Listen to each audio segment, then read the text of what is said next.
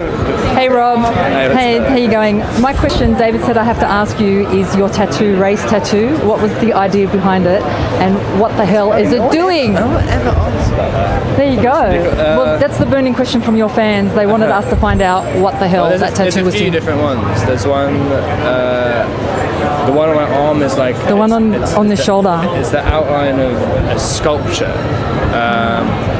Just in the tape in England. Oh, is it? Yeah. What's it doing? It looks like it's praying, but it could be doing something else. On her knees.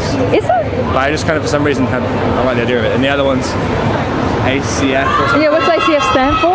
It's just a made-up gang sign. Is it?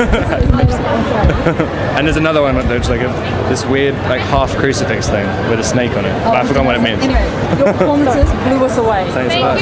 Thank you.